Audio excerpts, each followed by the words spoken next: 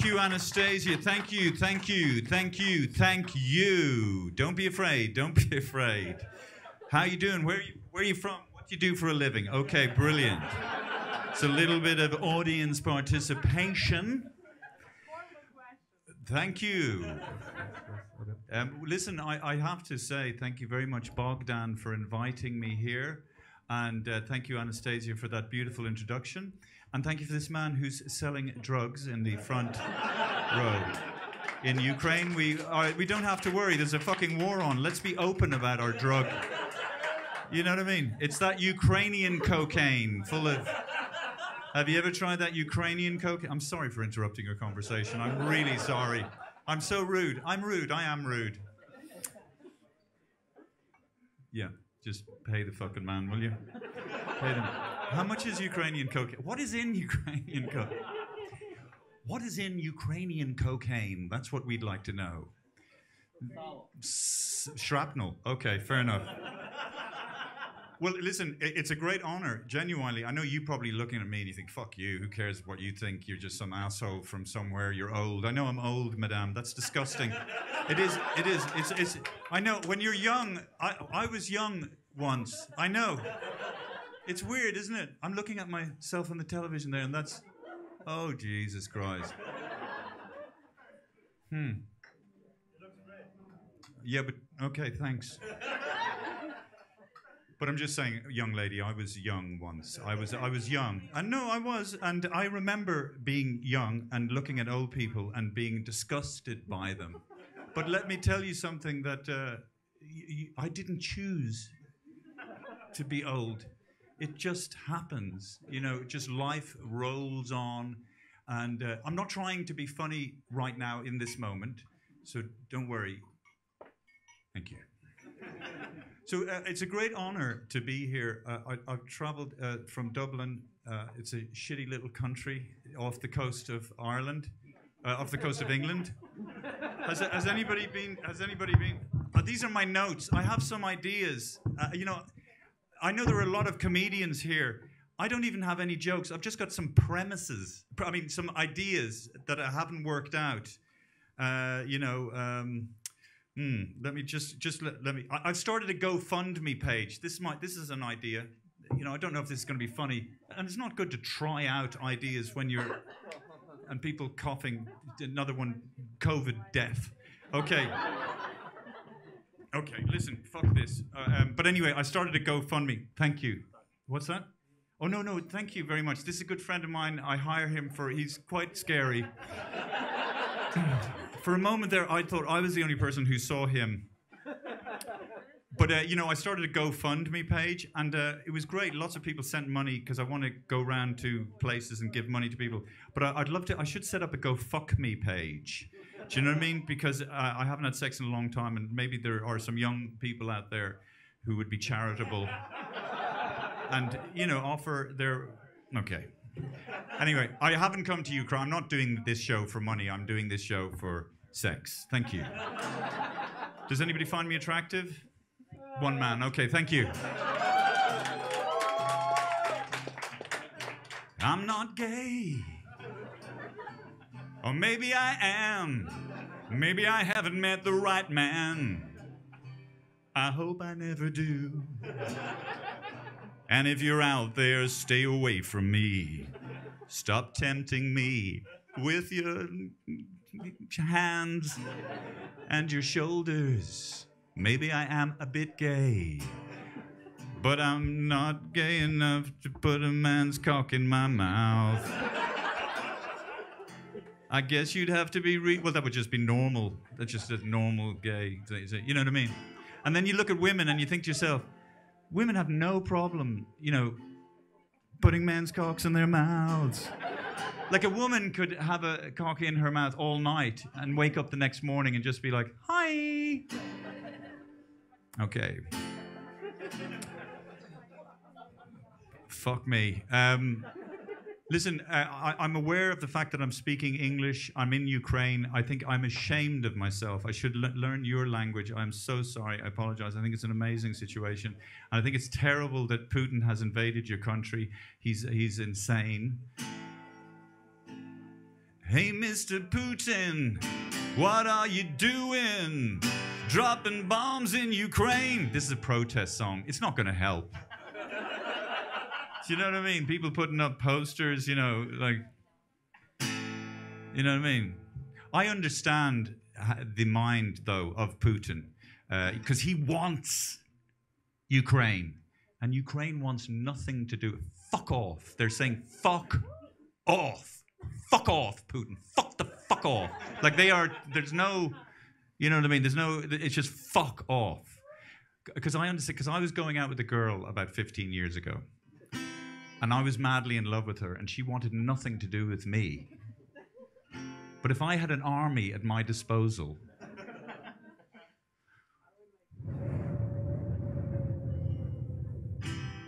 okay, I expected to get a laugh there, but I didn't. And let's just embrace the awkward silence that I have created.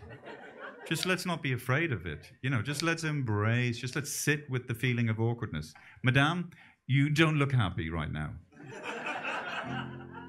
It reminds me, one time I did a gig in Moscow. I actually did a gig, this was about 8 years ago, for this Irish festival. And I mean, if you think, like, people in Moscow, they look fucking depressed. They are very depressing looking people. They look like poker players. They are very, you know what I mean? You can't read their emotions. They're very hard to read, and they just look like, you know what I mean? And I was doing a show, and I had a translator. So it was like, hello, I can't speak Russian. Hello, how you doing? And the translator went, I don't know that. How are you doing? Where are you from? And his name was Ivan, right? So, and then I was trying to connect with the audience, like I'm trying to connect with you, but failing. And I was trying to connect with the audience, and the Russians in Moscow, they were just staring at me. And then I said, okay, this song is called The Things I Love About Moscow. And I was going to, this was the song I was singing. And then the translator translated that, Ivan, and he went, I don't know what that means. This song is called The Things I Love About Moscow. I'm going to sing it now. This is the song. Okay, and the audience are just...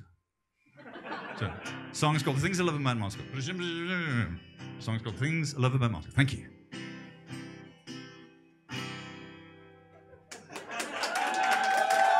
Yeah. Well, they didn't think it was funny. They didn't like it at all, right? And so I was dying in Moscow. And it was quite scary. And then, so I pretended then to be the translator. So I wanted to talk directly to them. So I said, my name is Ivan. So he said that. I'm the translator. I'm very lonely. I go home and I stick small mice up my asshole. He had to say that because he mice up my fucking asshole. And I swear to God, the Moscow people, they didn't laugh like you healthy people. They didn't go ha ha. They laughed from a sort of. They went like. It was like they laughed. They didn't know what was happening, madame. They didn't know. Just kind of like you know. Did it? You know, it was. There you go. Take what you want from that story. So yeah, it's great to be here. Yeah. For so long, there was 100,000 troops on the Ukrainian border, and people in my country were saying, "Do you think he's going to invade?" You know what I mean? He had 100,000 troops on the border, and people were going, "Do you think he's going to invade?" Yeah, I think he fucking might. I think he might invade. You know, you don't need to be Sherlock Holmes to figure that out. If this madman has got 100,000 people ready to invade, but he fucked with the wrong people, I'll tell you that much. Mamma mia. I mean, we're so impressed. Putin, you fucked with the wrong people. I just got through the border. It took about 2 hours. And these guys walking around the border, do you know what I mean? All the hair, they just look like fucking killers, man. They look like they wanted to eat me, for Christ's sake. I felt so intimidated. I'm such a pussy. I'm such a coward. You know, go over there and shoot someone. Absolutely not. Like, I mean, if Russia invaded Ireland, you know what I mean? I mean, it would be a very short war. We don't have an army. We have rebel singers. We have rebel singers going. That's all we have. That's all we can send rebel singers to Russia. Fuck off, Russia. Fuck you. Oh, leave our Ukrainian brothers and sisters alone. You know, that's all we can do. We can give you our rebel songs. How about that?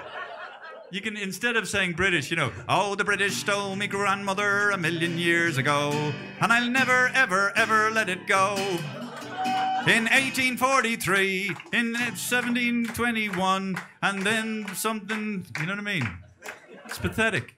All we have in Ireland is anger, but it's pure with impotence. There's nothing to back it up.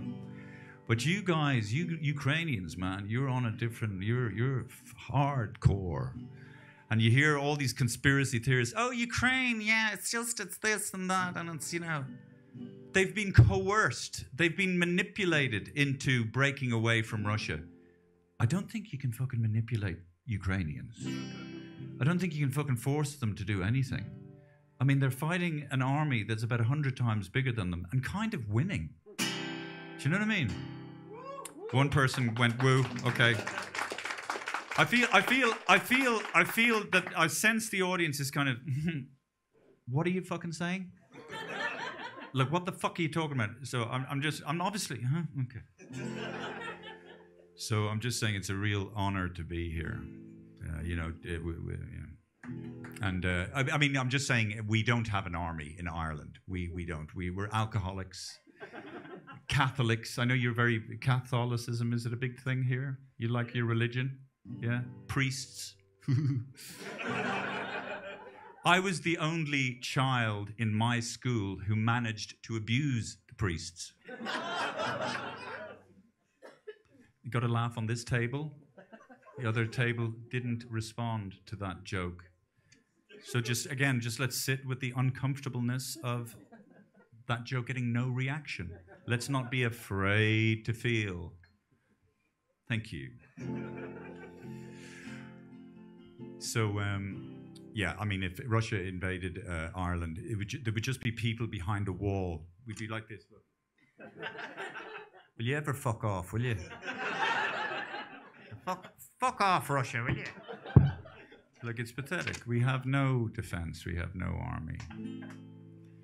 We just have alcoholic people singing in pubs. But yeah, so yeah. So yeah, I can't believe I'm actually here. People were very scared. My ex-wife wasn't scared. Oh yeah, she said to me, my ex-wife was saying, yeah, no, you should go.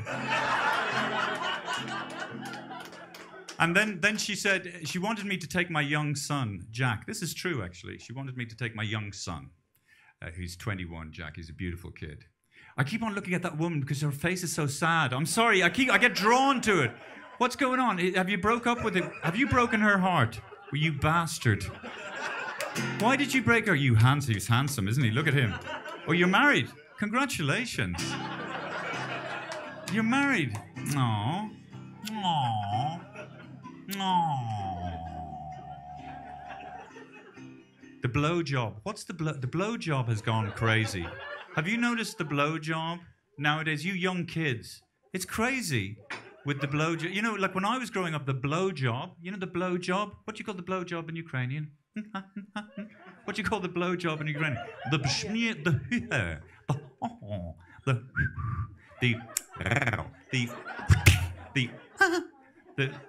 blowjob. Do you understand what I mean?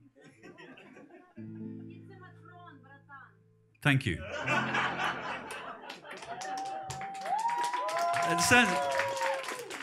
That sounds very violent. I don't think I would like Anatron Bratan.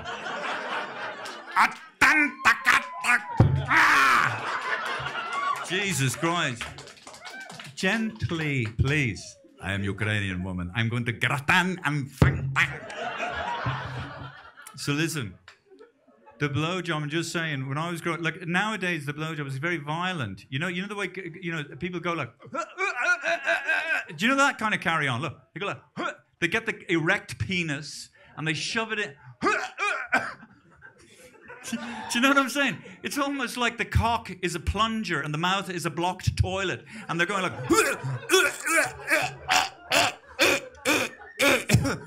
I mean, call me old-fashioned.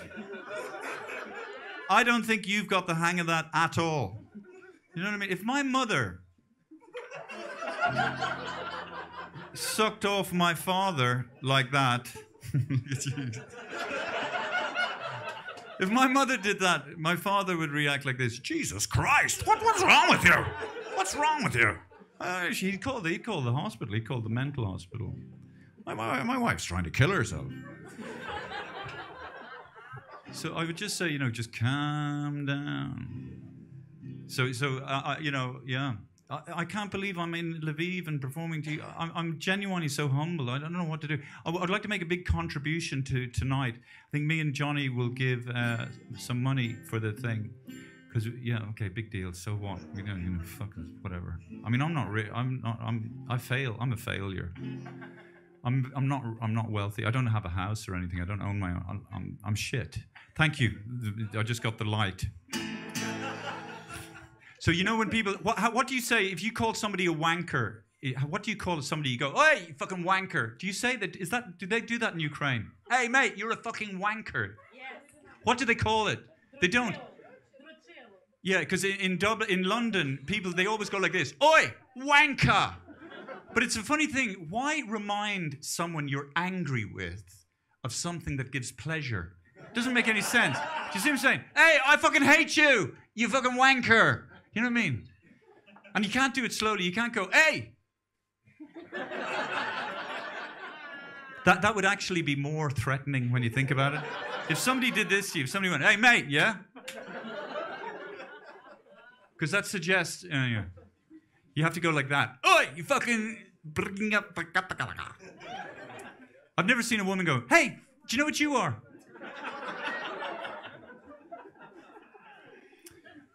Okay. Hey, ladies and gentlemen, genuinely, thank you very much. It's my first hour in Lviv, and enjoy the rest of your night. Thank you very much.